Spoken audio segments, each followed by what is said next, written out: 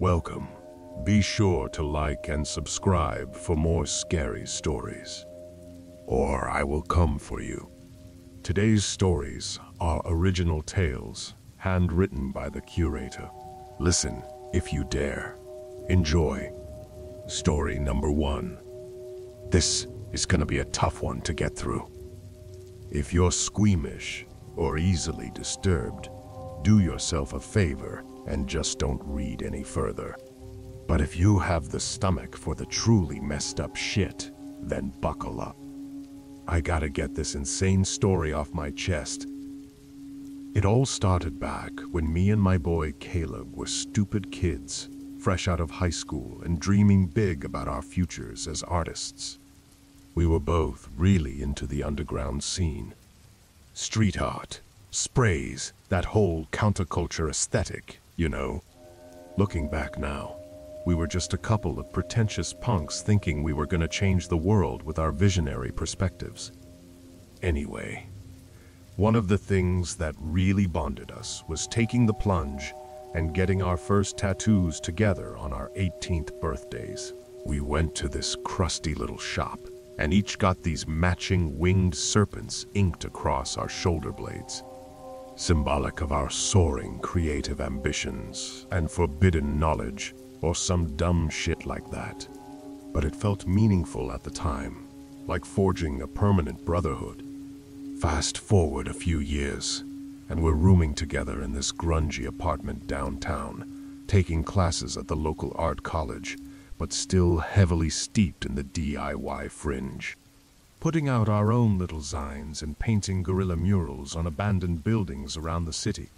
We were pretty much inseparable, finding inspiration in each other and pushing our crafts into wilder, more boundary-pushing directions. Of course, once you become a part of that underground community, you also get exposed to the even deeper, darker underbellies of the scene. Porn, hard drugs, hacking and cybercrime, the black markets for contraband and hardcore shit that never sees the light of day. Know what I mean? It started with us just dipping our toes into those murkier waters out of curiosity, seeing what kind of messed up, transgressive art people were cooking up in the hidden corners of the web. We found this whole world of different online forums, blogs, and stores specializing in super fucked up stuff like hardcore scat porn or crime scene photography. Just totally depraved and taboo. At first, we were like, whoa, people are into this shit. Like, actually buying and selling this crazy exploitation stuff. But then the more we looked into it, the more we started to understand the viewpoints and mentalities behind that shadow world. They saw it as true artistic freedom in its purest form. No moral restrictions, no limits, no censorship. Just raw expression of humanity's sickest depths. Now I know what you're thinking. Jesus, you guys were into some sick, twisted shit. And yeah, I can't really argue that point. Our minds got pretty warped during that phase, and the art we started making took a much darker turn. But try to understand it from our naive perspective at the time. We were just dumb kids chasing that philosophy of no artistic boundaries, you know, taking it way too far without thinking of the human consequences. Like, one of the first really messed up things we ordered online was this blood paint set from some shop on the dark web that advertised using actual human blood pigments and binders. Looking back, it was so obviously an illegal scam. But we thought it was just part of the whole underground thing at the time. So we started doing these gnarly-ass paintings that looked like they were made with period blood or something. We'd put in orders for fresh typo negative, or whatever, and get these suspicious plastic baggies of dark red liquid in the mail a week later. We'd pour them straight onto the canvases and smear them around into hellish, nightmarish visions of erotic body horror. Fucked up shit for sure, but we saw it as daring artistic statements. After a year or two of pursuing this no-limits aesthetic and plugging ourselves deeper into the hidden art world, even the blood paint thing wasn't enough to satisfy our depravity. We wanted to find new extremes to mutate our styles. So we started looking into weirder and weirder online forums and shops, trying to uncover new taboo to alchemize into our visionary work. That's when we discovered the specimen stores. I guess that's the best way to describe them. Only accessible through the deepest onion routing and encryption, these sites advertised mail-order services for, well, human body parts and remains. Everything from diseased organs to full skeletons to preserve deformed fetuses floating in jars. And beyond even that, into the realms of, shall we say, ethically sourced offerings. At first, I swear we were just morbidly curious. Who the hell would even think to sell this kind of shit? And to whom? But then we started looking at the galleries and portfolios showcasing artwork made from these ungodly materials. Sculptures assembled from bone and viscera, paintings infused with bodily fluids and chromosomes, even fucking furniture upholstered in tanned human skin and hair. And we started thinking, how far can you really take bodily art before it becomes sacred rather than profane? If you distill the essence of humanity's physical form down to its raw components and media, is that the truest way to capture organic expression? To rend yourself open and expose the nerve? So, yeah, we took the plunge and started ordering samples from the sites.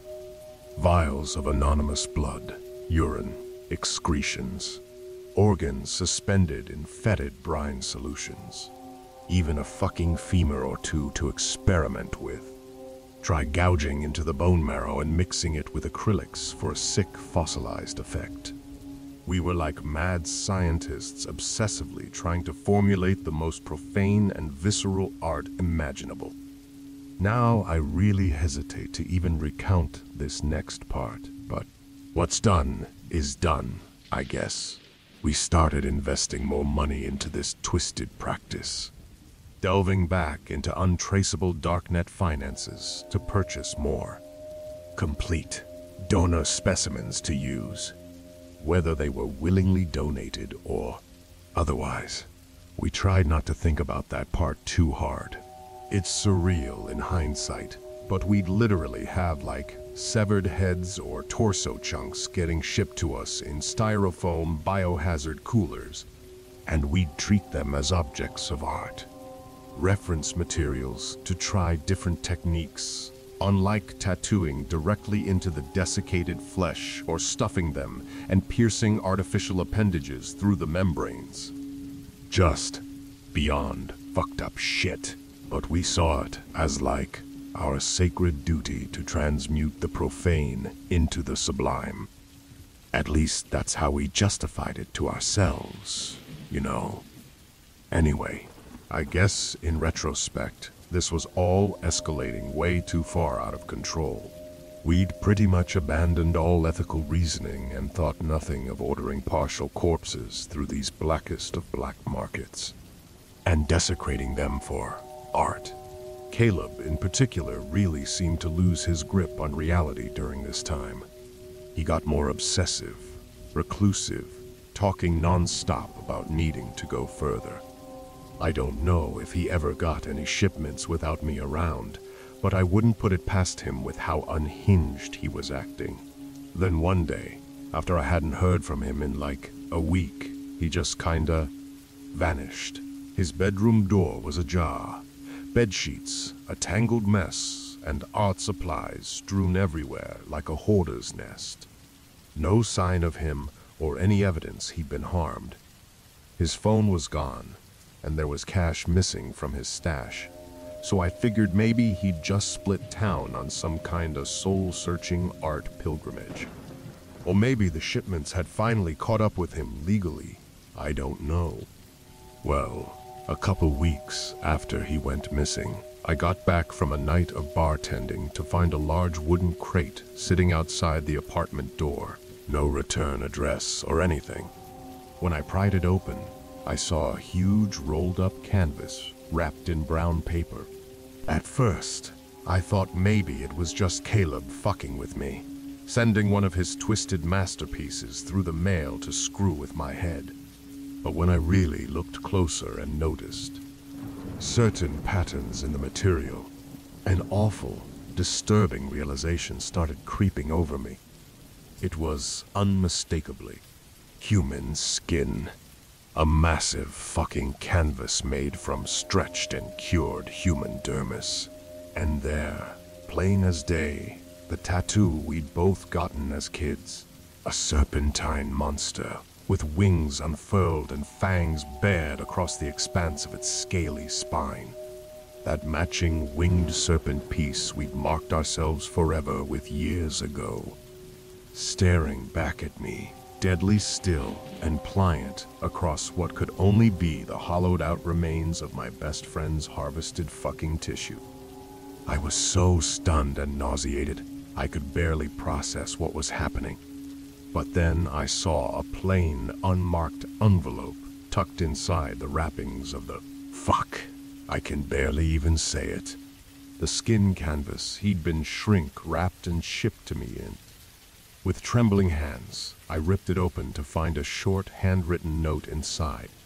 Your work yearns for its grand peace to resist ons. Take up the brush and let his essence sing eternal across the tainted veinscapes. He always was the lesser of your pair, ever meant for flaying to pave the masterwork awaited low these years. Jesus Christ, I don't even know how to end this. Part of me thinks publishing this whole story is just an idiotic risk if any of the gnarled fucks from those scene world underbellies get wind of it. But I have to try and let people know what dangers are lurking out there in the blackest pits of human creation. As for the canvas, I've kept the package unopened and hidden away in a storage unit for now. Maybe one day when I finally rid myself of these haunting memories for good, I'll crack it open and do as the note commands. Dip my brushes into Caleb's essence and unleash our final depraved masterwork upon the world. But for now, I'll have to keep on living with the knowledge that my best friend was so consumed by art's most sacrilegious aspects that he allowed his physical being to become the magnum opus itself. I'm so sorry, brother. Story number 2. It all started a few months ago when my husband of 15 years, Frank, told me he was leaving me. I remember the night like it was yesterday. I had just finished cleaning the apartment for the 3rd time that day. I have this thing where I can't stop cleaning when I get started. It calms my nerves. Anyway, Frank came through the door looking all disheveled and sad. Before I could even ask him what was wrong, he blurted out, "Jen, I'm leaving. I've met someone else." Those words crushed me. I thought we were doing okay. Sure, we hadn't been as intimate lately, but I thought that was normal for a couple our age. He's 52, and I'm 48. I immediately broke down crying, asking him over and over why he would do this to me. But he just kept saying I have to go. She's the one, and stumbled back out the door. I crumpled to the floor, sobbing. I must have laid there for hours. For the first few weeks, I could barely function. I missed work, stopped cleaning, and barely ate anything. I just laid on the couch, staring at the TV for days on end. Every little thing would remind me of Frank and set off another bout of uncontrollable crying.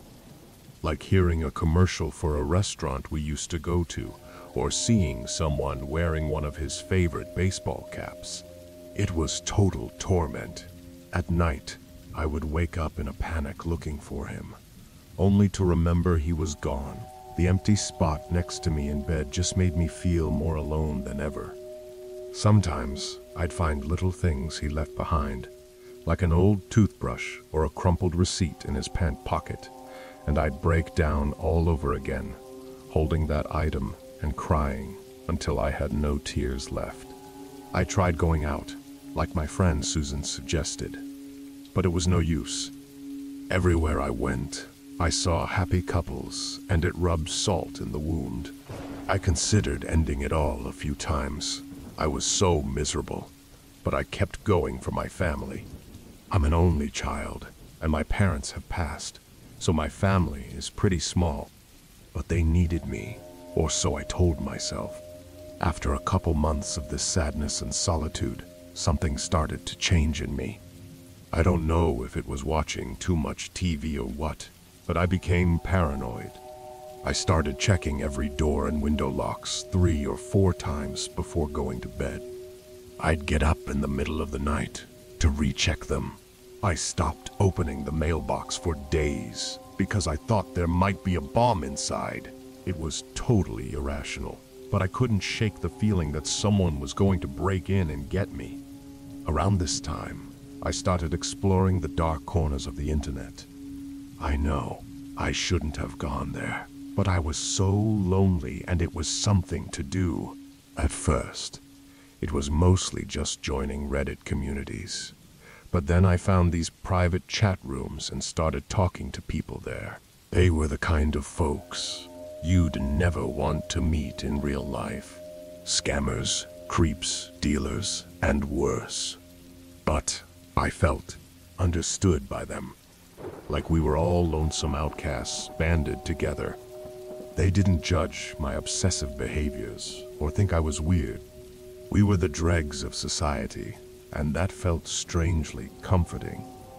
There were a lot of trolls and toxic people in those chat rooms, but I started to tune them out. Instead, I focused on a few strangers who seemed to really get me. There was Zombie Eyes, a hacker from Russia who loved anarchy and chaos. He turned me onto some messed up stuff on the dark web.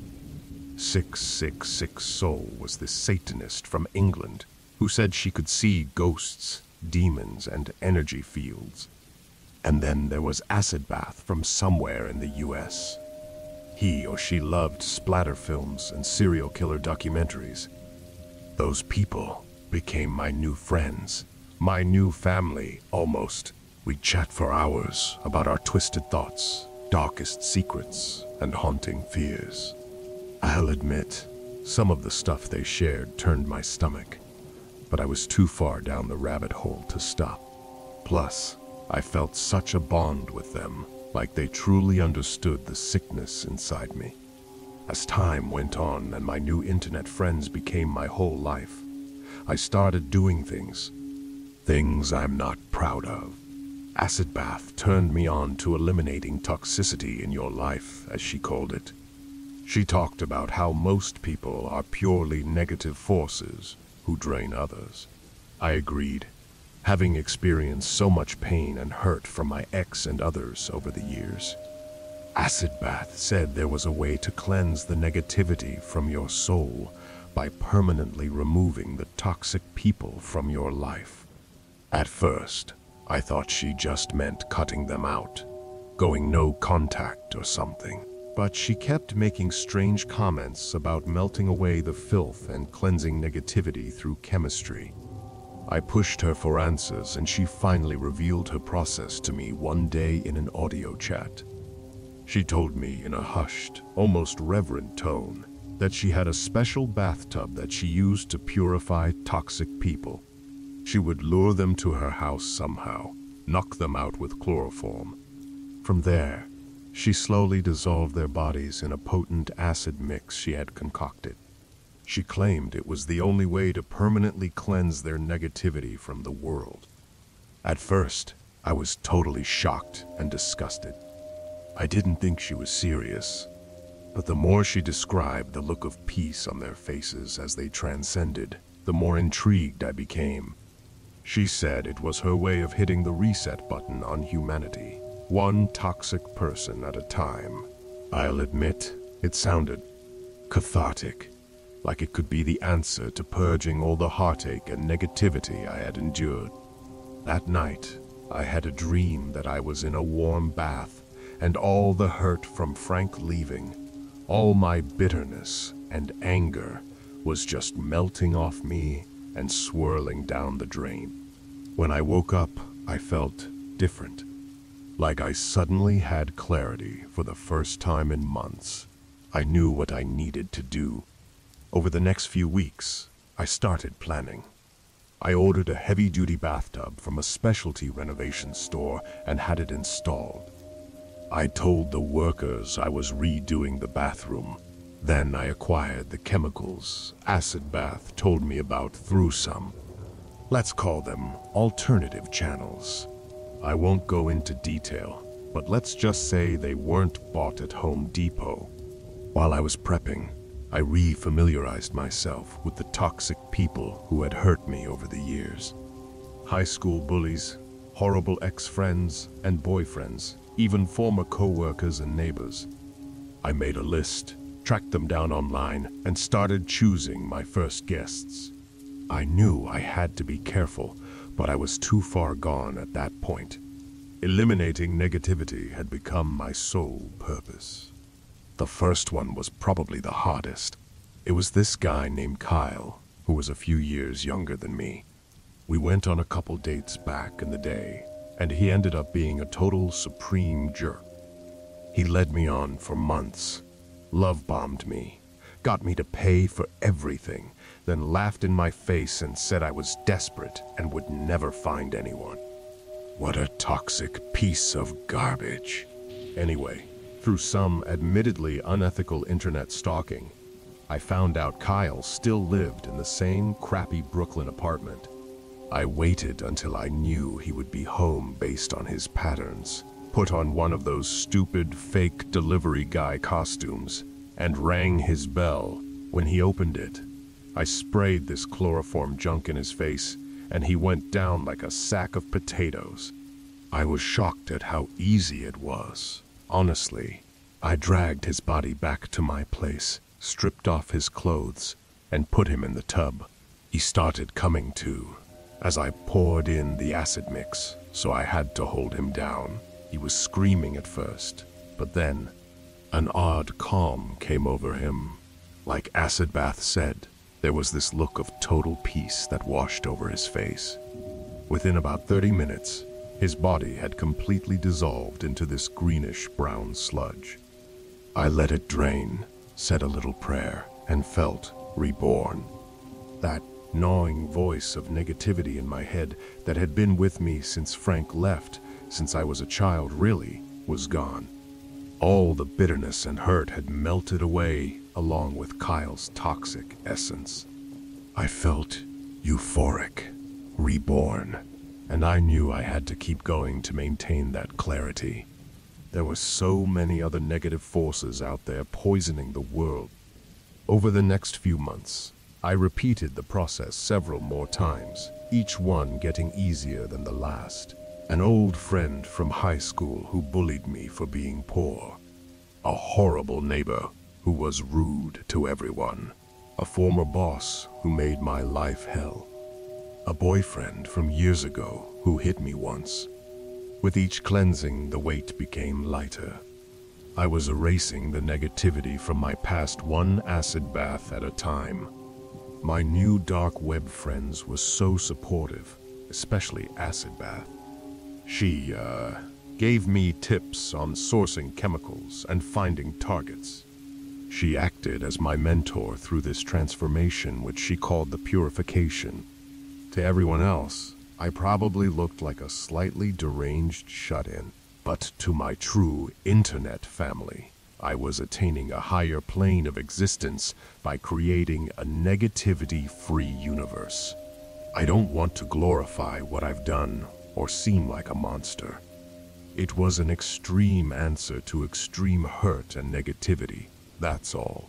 Just thinking of Frank and his betrayal, the years of cruel bullying, the abuse I endured. It's enough to make someone snap. Once I discovered the path to cleansing those negative forces, I couldn't stop until I felt true peace. I'm a survivor, doing what needed to be done to eliminate toxicity, negativity, and hurt from this world. We'd all be a lot better off if we looked inward, faced our darkness, and underwent a purification. It's the only way to truly become reborn. Sometimes, the new version of yourself feels fucking glorious. Story number 3. I never thought something like this could happen to a normal guy like me. But I swear on my life that every word of what I'm about to tell you is 100% true. It's the kind of messed up shit you hear about on true crime shows, but never think will happen to you. It started pretty innocent, like a lot of bad things, do I guess. I was just a 22-year-old dude living in Brooklyn, working a mediocre job and spending way too much time on the internet. I'm kind of a shy, awkward guy, so I didn't really have any close friends or a girlfriend. Most nights, I'd just hang out alone at home browsing Reddit and YouTube after work. One night, I stumbled across this subreddit for sharing creepy videos and stories. I'm kind of a horror movie junkie, so I got hooked on reading all the freaky posts.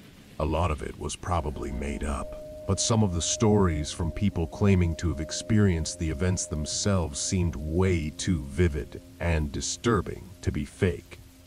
There were videos of people torturing animals, photos of gruesome crime scenes, first-hand accounts of being stalked or witnessing murders. I know it's super messed up, but I couldn't get enough of that shocking, cringe-worthy stuff. It made my boring life seem exciting in comparison. After being a lurker on the subreddit for a few months, I finally got the courage to make a post asking if anyone had any particularly gnarly video clips to share. A few people replied with some nasty links, but one person messaged me privately. Her username was BloodDemon666. She said she was also really into dark, disturbing content and asked if I wanted to chat more. At first, I thought she was probably a creepy older dude trying to catfish me.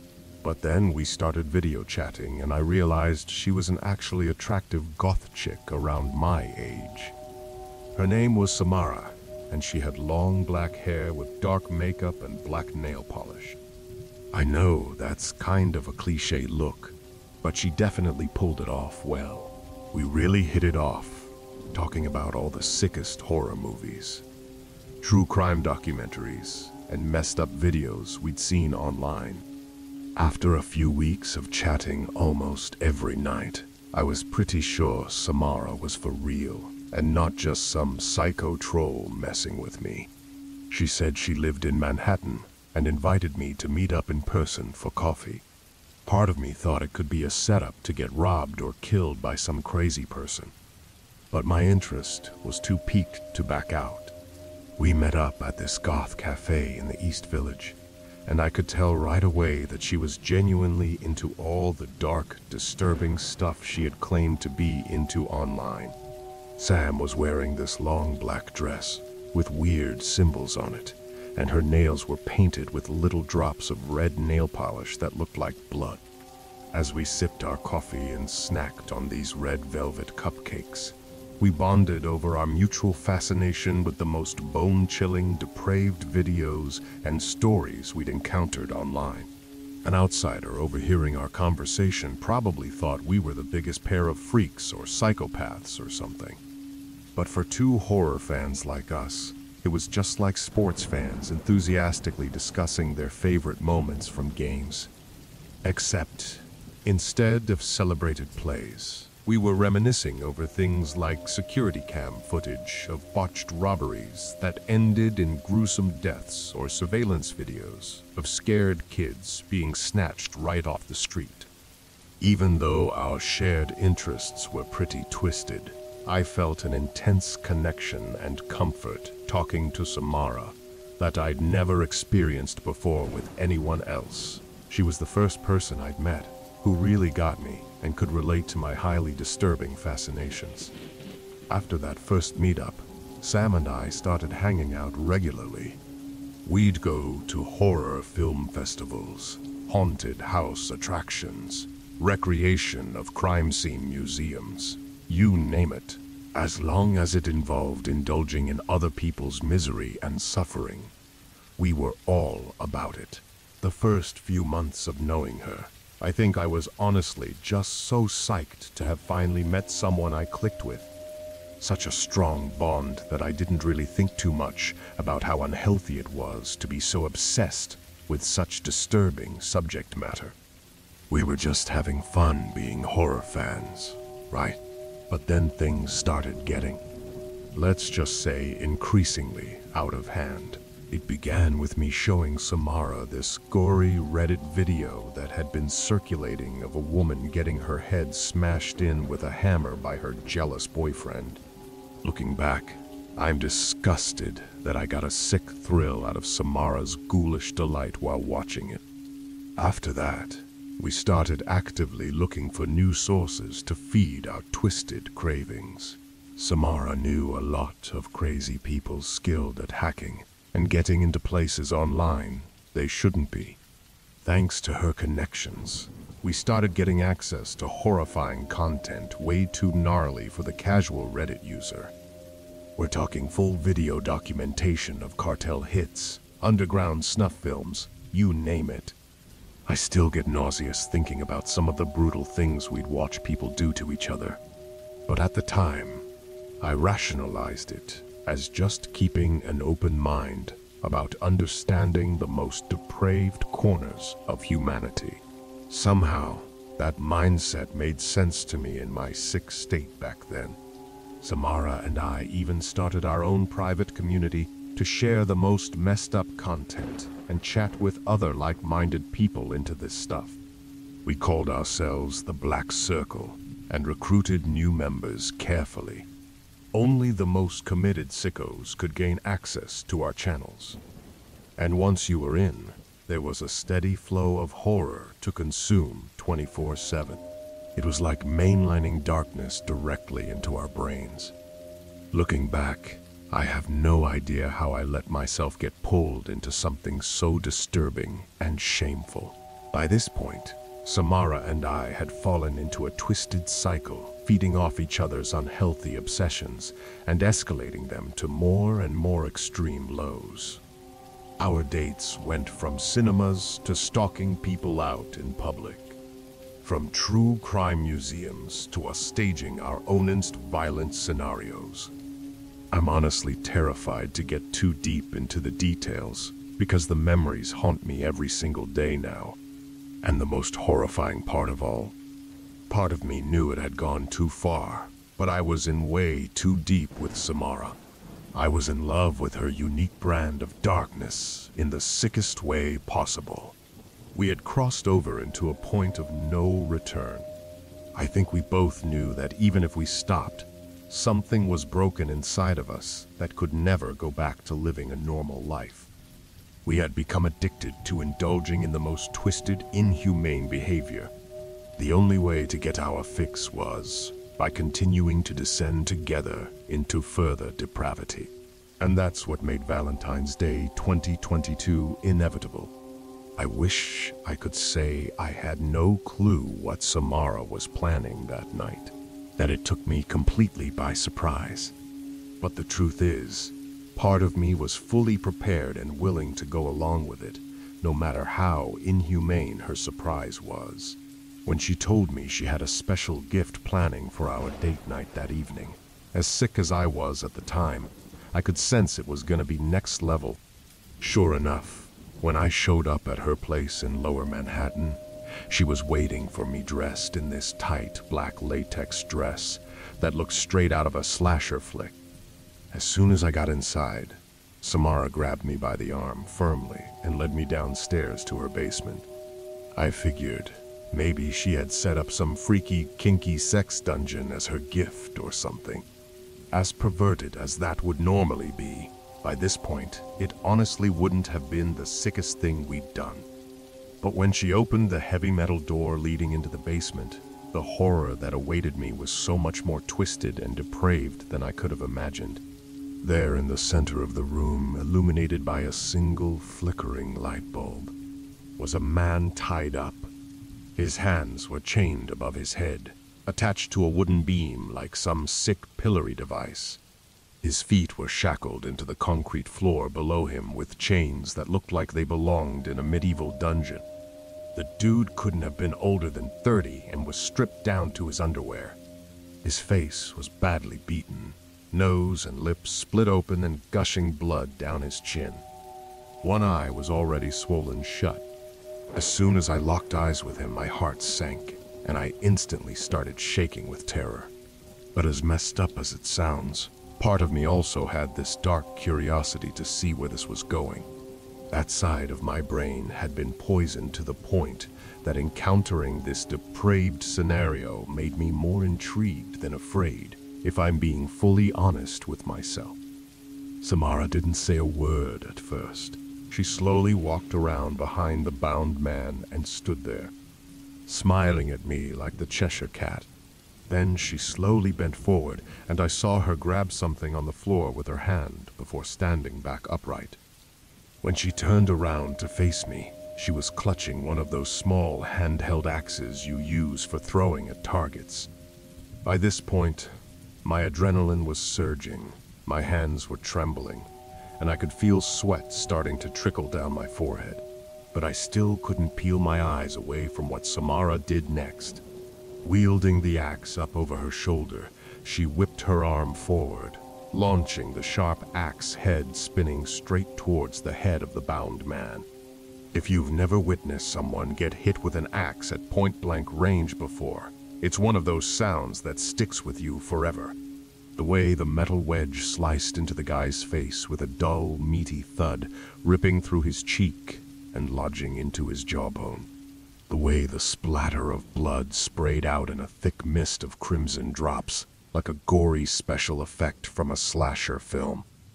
I'll never forget the guttural, animalistic screams of sheer agony he let out, or the sight of the blood pooling out of his face and dripping down his chest. I think part of me died inside watching that unfold right in front of me. But the other part, the twisted part Samara had awakened over time, felt a rush of excitement at witnessing something so heinously disturbing. She slowly made her way back around to face me again, her black dress splattered with the guy's blood now. But she didn't seem fazed at all. In fact, she had this lustful smile on her face, her tongue licking the blood speckled across her plump black lip. Then she bent down and retrieved another small axe, giving me this deranged want-a-turn look with her eyes. That snapped me out of my trance, and I bolted for the stairs leading back upstairs, gasping for air and struggling to make sense of what I'd just seen. How could this be happening? Who was that man? And how had this become my new reality? It was too much for me to process. But before I could even reach the stairwell, I heard Sam's voice sternly yell out behind me. "If you try to leave right now, I'll kill you too." I froze in my tracks at those words and slowly wheeled around to face her. She was armed with another axe in her hand, a dead serious glare locked on me, not a hint of jest to her threat. "Now come over here and let's show our friends some more Valentine's Day hospitality. If you really love me, you'll join me on this," she menacingly purred. Something inside me cracked. I think I felt whatever shred of human decency still remained in my soul extinguish in that moment when I started walking towards Samara and the axe in her hands. I saw the flashes of surprise and fear in the man's one open eye as I slowly made my way towards them. When I was standing by Samara's side, she smiled and rested her blood-soaked hand against my cheek in a twisted, romantic gesture. Then she leaned in and planted a deep, forceful kiss onto my lips, our tongues swirling together. I tasted the metallic tang of the man's blood smeared across her mouth, and to my horror, it made me ravenous to join Sam in inflicting more brutality. I pulled back from our kiss, looked a frantic man dead in his terrified eye, and deviously grinned. Then Samara handed me an axe of my own, and we took turns burying them into his skull, one by one. The sickening sound of the blades cracking through bone and splashing blood across our faces. I've never felt so thrilled yet so revolted with myself at the same time as in those moments. Everything inside of me was screaming that this was beyond crossing a line into evil. That this made me a remorseless monster, just as bad as Samara. But my mind was too twisted to fight the compulsions any longer. When the man's lifeless corpse finally hung limp from its restraints, we collapsed into each other's arms right in front of it, kissing passionately and smearing each other with his drying blood. That's when I truly understood the depth of depravity we had allowed ourselves to sink into. It felt amazing. This is the Curator. I hope you've enjoyed today's scary stories. Until next time,